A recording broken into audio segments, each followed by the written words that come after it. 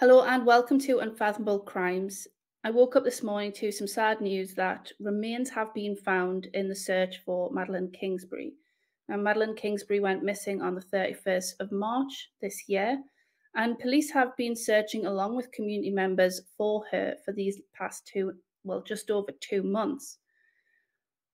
On the announcement that these remains were found, Adam Fravel, her ex-partner, the last person to see her, has been arrested. Bearing in mind he was just in court on Monday trying to regain custody of his two children. We did a video covering this only last week, and I will link that in the description and up above. So what do we know so far? Well, here was the news breaking last night. And now to breaking news in the Madeline Kingsbury case. We've learned a deputy found human remains on a rural highway in southeastern Minnesota. Also, the father of Kingsbury's children, 29-year-old Adam Fravel, is in custody in Winona County tonight. Jay Coles joins us from the newsroom with this new information. Jay? Yeah, Kevin, jail records show Fravel was booked on suspicion of second-degree murder about 3 hours ago. A family spokesperson tells us they were informed by the Winona police chief and two agents with the Minnesota Bureau of Criminal Apprehension. Also within the last half hour, Winona police said a Fillmore County deputy found human.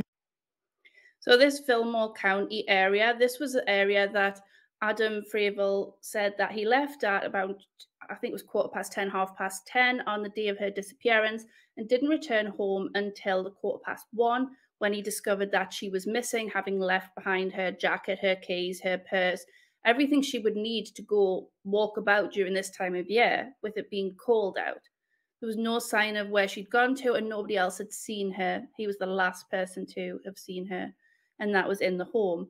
This area where they have been searching for the past 2 months, this was part of his drive during that 10:15 to 1:15 time frame where he wasn't at the house, and when he is stating that she left and she wasn't there when he returned. So it is, like I say, the information's coming from the search that has been fed in from tips and also from the community members searching the area. Human remains just off Highway 43 north of Mabel, near the Minnesota-Iowa border. The body was located using information generated during the Kingsbury investigation. Winona PD says they are now working to positively identify the remains. Kingsbury disappeared March 31st. As we've reported, Winona police say it was 8:15 that morning that Kingsbury returned home with Fravel after dropping their two children off at daycare. No one could get a hold of her after that. There have been search parties out looking for her in Winona and surrounding counties. As of right now, no formal charges have been filed against Fravel.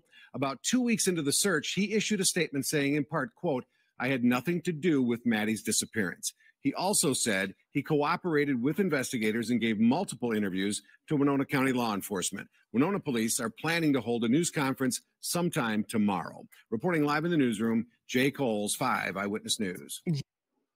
So as you see from that report, this East State and Adam Fravel, he came out. It was quite a while after she disappeared, and the family actually reported her disappearance, her being missing. It wasn't him.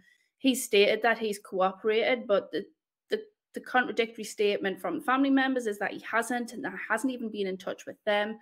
The children, luckily, are still with Madeline's parents, so he hasn't got custody, and that was decided on Monday.